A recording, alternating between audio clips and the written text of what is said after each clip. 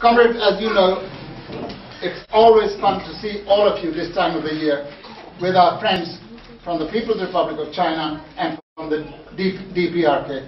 We were hoping that there will be a representative from the Cuban embassy, they promised, but they are very short-staffed, so he'd said that there was a 5% chance he would not come.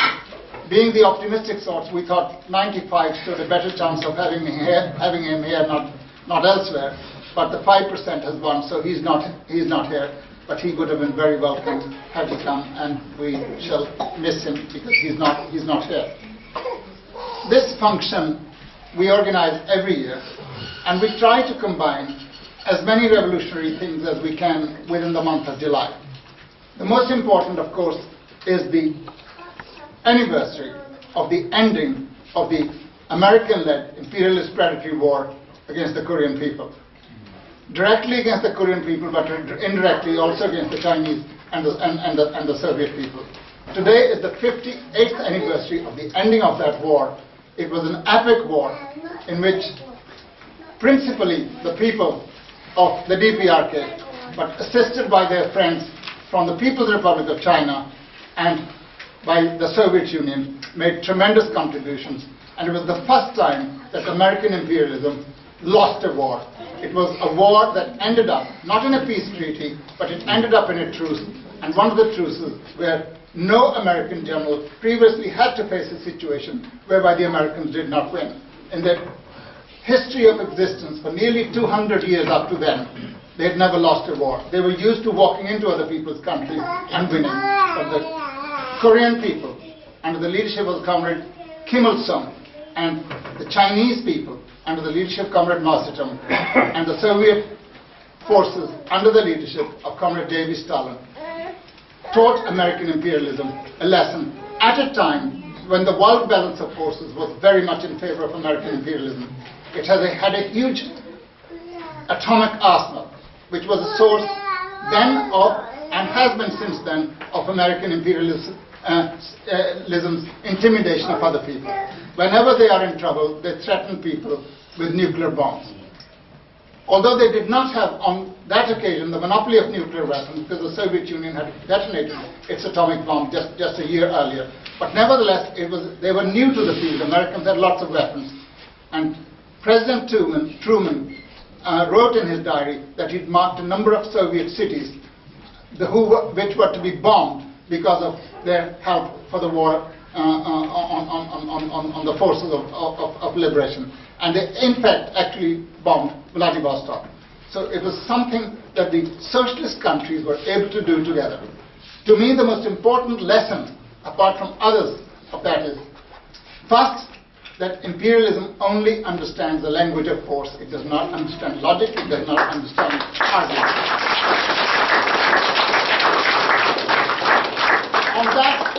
In that instance, the revolutionary force proved to be overwhelming and was able to defeat American imperialism with a whole dozen of its satellites, including our own country. The Labour government, the darling of the so-called communist parties, of the left-wing Labour MPs and everything, was not only organizing NATO, was actually waging war against the Korean people. That was the socialism of the Labour Party then, and that is the socialism of the Labour Party subsequently, which waged wars against the people of Iraq, against the people of Afghanistan, and now against the people of Libya. So the only way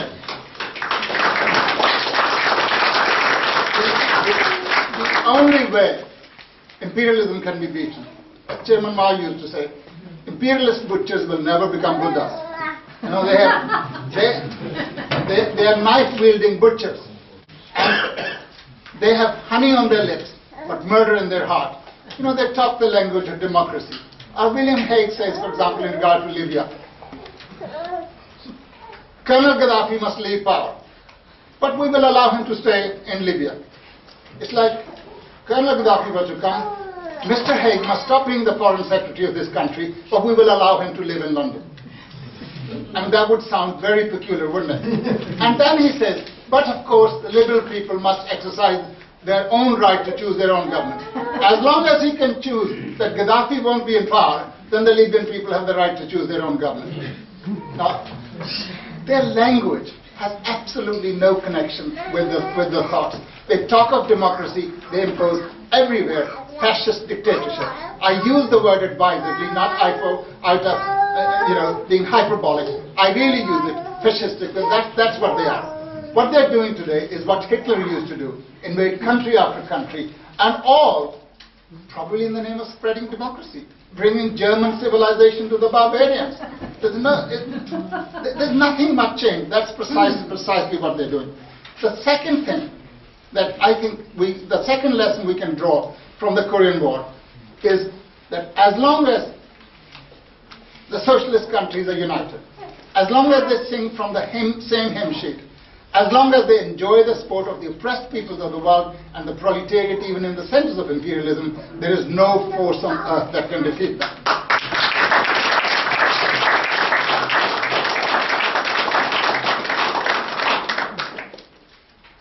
It gives my party the greatest of pleasure to know that the relationship forged by the older generation, the relationship of friendship and support by the older generation of the Chinese and the Korean leaders is now being maintained by the present leadership.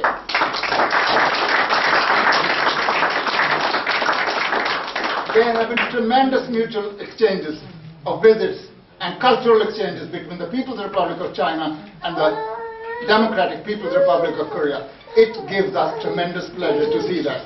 It's precisely because of that that imperialist attempts to bully the DPRK are not succeeding, because their attempts to split China from the DPRK have floundered, have failed, and I hope will always fail in the future. The DPRK recognizes, as a small country of 22, 23, 24 million people, the size of Wales, beautiful country, but small nevertheless in comparison with US imperialism. It stands firm on its principles and it relies on its strength. Precisely because it relies on its strength and it wants to defend itself, and it has actually manufactured nuclear weapons and the systems of delivery, American imperialism, after a great deal of attempts at bullying, was forced to hold negotiations with the Vice Foreign Minister of the DPRK on Thursday and Friday of last week, and it gives us tremendous pleasure that it took place.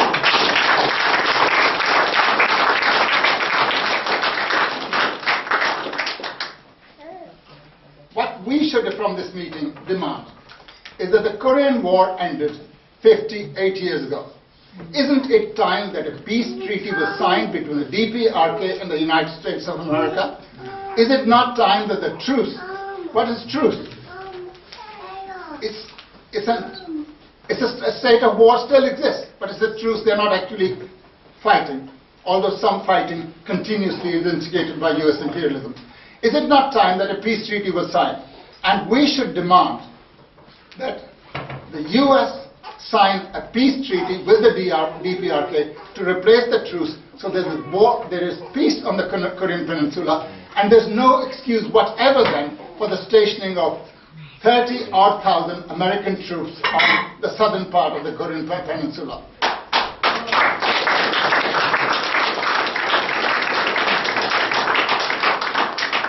When the Soviet Union collapsed, imperialism and its dim-witted ideologues, the journalists from Financial Times to the Sun, were saying, wonderful, now there will be peace on earth.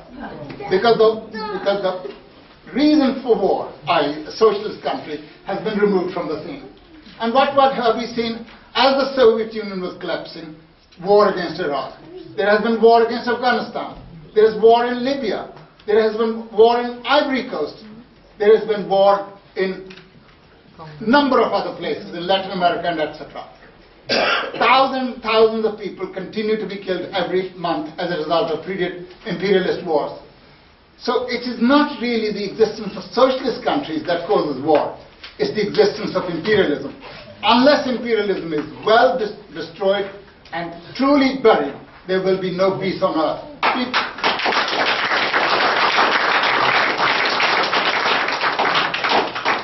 People who expect peace while imperialism still lasts, they behave like the pigeon in the Indian fable. The pigeon shuts its eyes when he sees the cat, thinking that if he can't see the cat won't see him. No, the cat sees the pigeon and comes and grasps. If we shut our eyes to the danger that imperialism presents, if we shut our eyes to the need for resistance against imperialism and building up a united alliance of socialist countries, the socialist proletariat and the oppressed peoples of the world, then I'm afraid we'll be acting like the pigeon in that fable. And that story was taken to heart by the Indian countryside long while ago. Are we even more backward than people hundreds of years ago in India that we can't understand that? Or as the Chinese have a saying, the tree may prefer the calm, the wind will not subside. We may want peace, but we cannot have peace because the other side is warlike, is warmongering. And it's warmongering not because the individual representatives of it, whether they're intelligent like Obama, or dim-witted like Bush, or general mediocrity. It's not because they're malicious people. They are representatives of a system. They cannot behave in any other way. It's like expecting a nice police officer in a bourgeois country. There are no nice police officers. I mean, they are trained to be nasty. This is their job to be nasty. They are a police force on behalf of a tiny minority, and their job is to oppress people, to suppress people, and behave badly.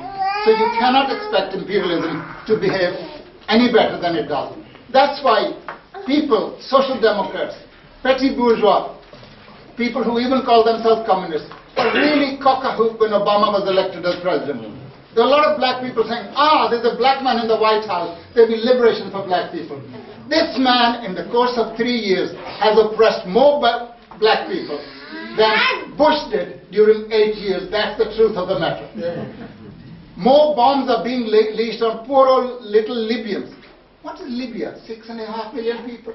What is Libya's armed forces compared with the combined air forces of all the imperialist countries? They're unleashing bombs. There is no soldiering honor in it. When the Nazis fought against America or Britain or France, they don't laugh when I say France,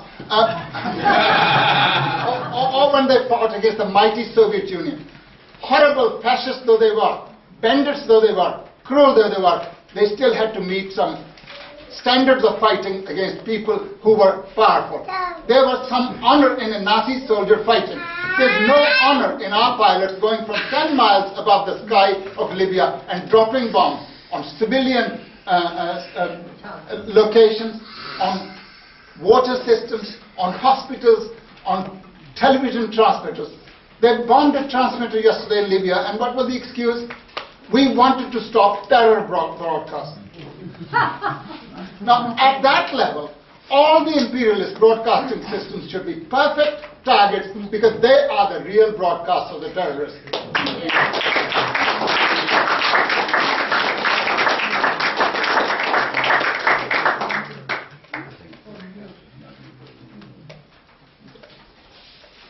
Comrades, I've already taken enough of your time, but we need to draw all these lessons. We need to pull together all the strings of the movement. Just as in the old Latin saying, all roads lead to Rome. All our struggle should work towards the defeat of imperialism. From the smallest thing to the biggest thing. We should go to working people and say, these are the people who tell you they've got to cut your pension rights. They've got to take away your education rights. They've got to take away your health system because we haven't got the money. But they have got the money to wage war. They have the money 1 million times at a time to throw a bomb on Libya. Can working people not see the connection? There's plenty of money to save the bankers. Hundreds of billions of pounds and dollars have been spent on saving the bankers. But there's no money for the health system. So it's not a shortage of money. In fact, the problem in the capitalist world is not shortage of capital, but surplus of capital, which cannot find proper avenues of investment. When it cannot find proper avenues of investment, it's used in all kinds of speculative bubbles. And when the bubbles burst, the banks that have participated in that bubble lose the money, and there is a systemic failure and the near meltdown of the imperialist system. And when that melts down, the governments come to rescue them. And when the governments have rescued, the governments are bankrupt, and the governments tell you no money for health. Where's the money disappeared? You know, it's like it's a Pakistani story. Somebody brought 2 kilos of meat, and the meat disappeared. Somebody obviously stole it, and he's asking who stole it. When they couldn't give an answer, somebody said, the cat's eaten it. So he said, bring the cat. So he weighed the cat. The cat weighed 2 kilos. He said, I found the meat, but where's the cat?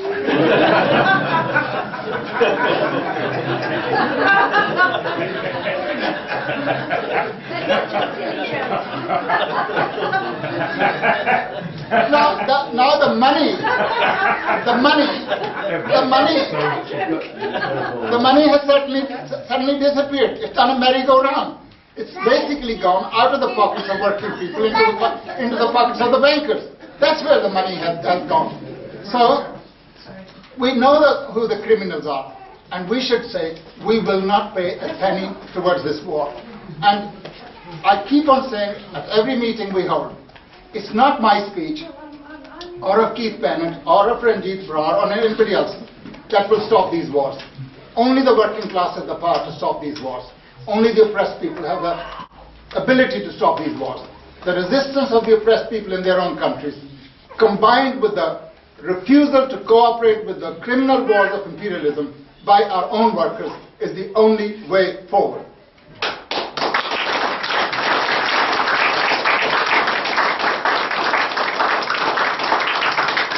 After the great October Socialist Revolution in Russia, there was an intervention and a counter-revolutionary war made by imperialism, organized and led at the time by Britain. In the aftermath of the First World War, our heroic dockers in the ports of London, led by the legendary communist leader Harry Pollitt, organized the dockers, and the dockers refused to load the ammunition and war material for the Russian front. What government can wage a war without the cooperation of the workers? Lloyd George had to call off the intervention, and that spelled death to imperialism's attempt to actually strangle the Soviet Revolution at birth. And Lenin was never tired of giving that example. He said, we as a Soviet republic cannot exist without the help, sympathy of the people all over the world. Now we count this story. This is done. And we take legitimate pride in the fact that our country did that. That whereas our ruling class waged war against the young Soviet republic, our working class waged war against imperialism and helped the Soviet Union win that battle. Very, very important. Why can't that example be applied today? We go to the meetings of Stop the War Coalition and the Palestine Solidarity Conference, and we say, no cooperation in the war. They say, how can you ask workers to withdraw their labor when they're already facing unemployment? These are the people who want to fight to the last drop of blood of the last Chinese, the last Palestinian, the last Libyan, the last Irishman, but they cannot actually be bothered to actually make any sacrifices in the struggle against imperialism. Every revolution means dislocation. It brings a lower standard of living to the people than they enjoyed up to then. But after a few years they recover and they're able to build a new society. It happened in China, it happened in Russia. Would the sacrifices of the Chinese Revolution not be considered as worth it by us just because people had to die in that war? Modern China would not be what it is today. It would not be the second largest economy. It would not be the first manufacturing country in the world. It wouldn't be a country that within 60 years is able to defend itself and say imperialism will not come. And imperialist pigs will not come and poke their snouts in our socialist gardens. They keep out of it.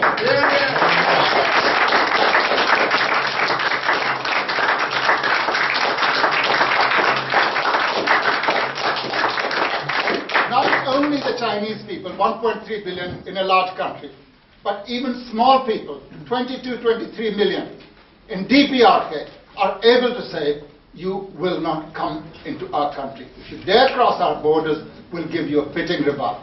And that is the sort of stance that has established us. They may denounce their leaders, they may denounce them undemocratic, they may denounce them as anything else. But at the bottom line is, they have to have a grudging respect for the leadership in the DPRK because it stands firm at its post of defending the interests of the Korean people against predatory imperialist depredations. And that's the significance of it.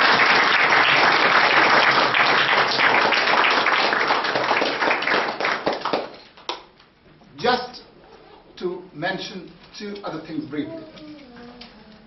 You have been noticing that before.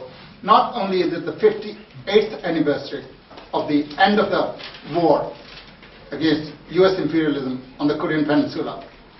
This year and this month also marks the 90th anniversary of the founding of the Communist Party of China.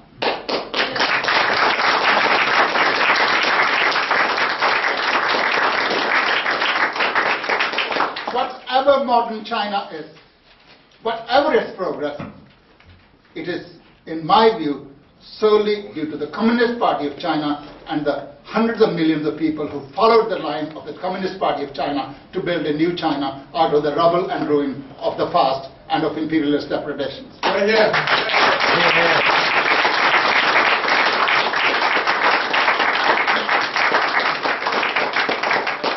May the CPC live long and continue to guide the Chinese people in building a better, stronger society, a better society, society with equality, society with fairness, and society with planned production. So, comrades, through you two, can we send our greetings to the Communist Party of China, the government of the People's Republic of China, and the people of China on this very happy anniversary.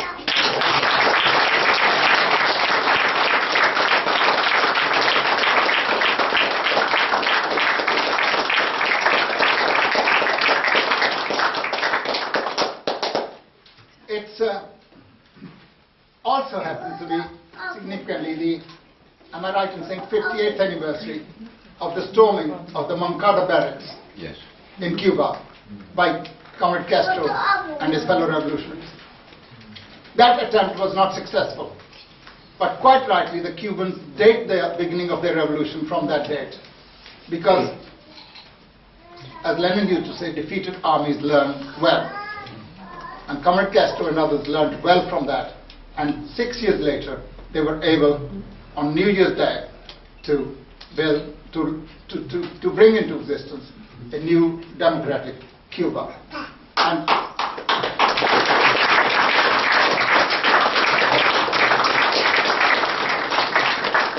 it's a tiny country which is 90 miles from Florida. It basically has to live in the jaws of a large, what's the word for that? Crocodile.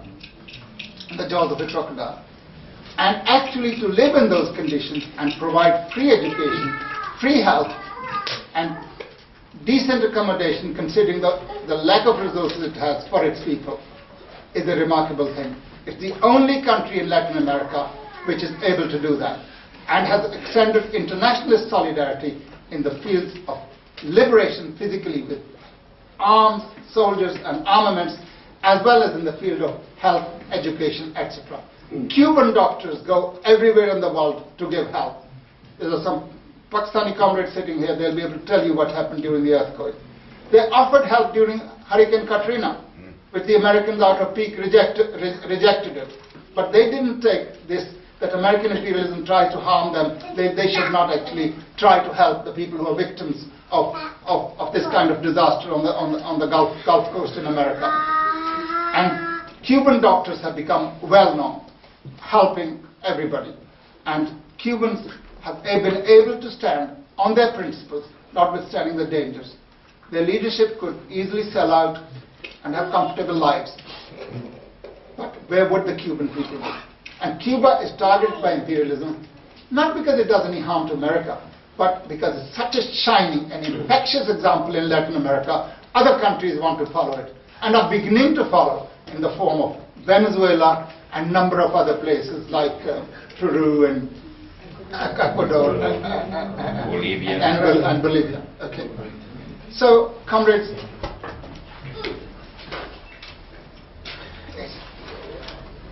they are trying their level best to prevent the world going in the socialist direction. They're trying to prevent the world from achieving national liberation. But they won't. And perhaps I'll just finish on a lighter note. Two Jews sitting on a bench in a park, and they're looking very, very morose, and one says to the other, Abraham, what's the matter with you? He said, what should I tell you? What is it? My son's become a Christian. So the other one said, my son has also become a Christian. And they decided to then invoke the help of the Almighty. And they said, let's go to the synagogue and ask God what's happened. So they go to the synagogue and says, God, our sons have become Christians. What have we done wrong? And a voice appeared, obviously representing God, and the God said, funny you should say that, my son has become a Christian as well.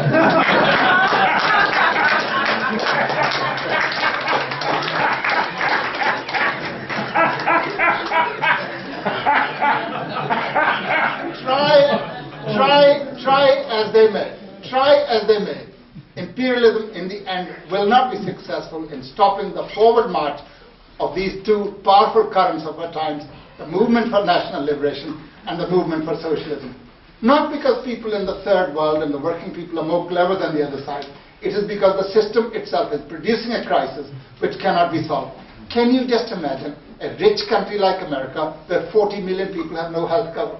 Can you see a rich country like America cannot pay its debts? I dare not mention, in case the Chinese comrades get annoyed with me, because they stand to lose a lot of money if America does not pay its debts. I mean, they are going to default. Now, whether the debt limit is raised beyond 14 trillion or not is irrelevant. The fact of the matter is, American debts are so high, they can only continue to be paid while the interest rates are low. But the moment the dollar begins to slide, they'll raise interest rates. They won't be able to pay their debts. And the only way they pay the foreigners who are owed a lot of money is through inflation, basically cheating. If you were paid in the Weimar Deutsche Mark, you wouldn't get much payment, would you? You might as well have one loaf of bread delivered for several thousand Deutsche Mark somebody owed you. So that's the situation in which we are. We have no reason to be despondent. The people of the world have every reason to look forward to even greater victories than we had so far. And believe you me, since the publication of the communist movement, the Communist Manifesto, our movement has made greater progress than any other social movement in the entire history of the world.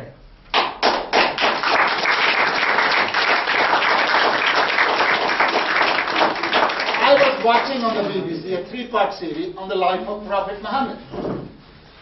The rest of the thing doesn't concern me, but Prophet Muhammad started preaching Islam in the year 610. And by the year 1623, which is 12 years later, 13 years later, how many followers did he have? 150. People get very impatient with us. What progress have you made? They expect us to have made the Chinese Revolution, the October Revolution, the Korean Revolution. They somehow, irrespective of the conditions in which we live. And yet, perseverance and persistence brought Islam tremendous recruits in due course. Our movement is on the rise. It's the only relevant movement in the world. No religious movement, no fundamentalist movement, no movement supporting imperialism has any chance of being successful against us. We may be small, but again, to quote Chairman Mao, strategically, we are more powerful. Tactically, the other side is more powerful.